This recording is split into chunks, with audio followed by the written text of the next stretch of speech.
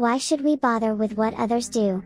Firstly, because Allah tells us to, let there arise out of you a group of people inviting to all that is good Islam, enjoining al-ma'ruf i.e. Islamic monotheism and all that Islam orders one to do and forbidding al-munkar polytheism and disbelief in all that Islam has forbidden. And it is they who are successful. Surah Al-Imran, 3-104. Secondly, if my fellow Muslim sins, then yes, it does have an impact on me. If one part of the body is infected, it weakens the whole body. We have the story of how the people of Musa were denied rain just because of the actions of one man. Allah tells us, corruption has appeared on land and in the sea for what men's hands have earned, that he may make them taste a part of that which they have done, that they may return.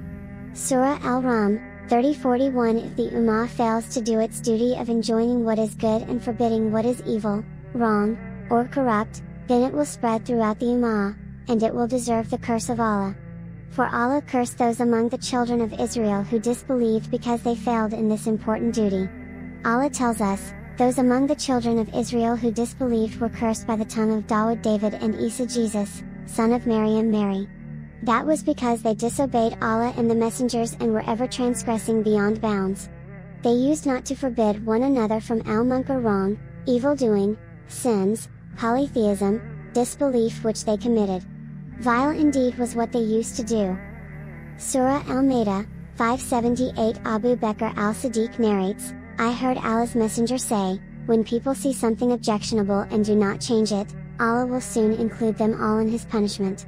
Al-Tirmidhi Prophet Muhammad said, if you see a munkar un-Islamic act, you change it with your hand, and if you cannot do that, then change it with your mouth, speak out against it, and if you cannot do even that, then forbid it in your heart, and that is the least of belief.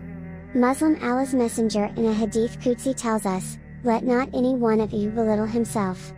They said, O Messenger of Allah, how can any one of us belittle himself?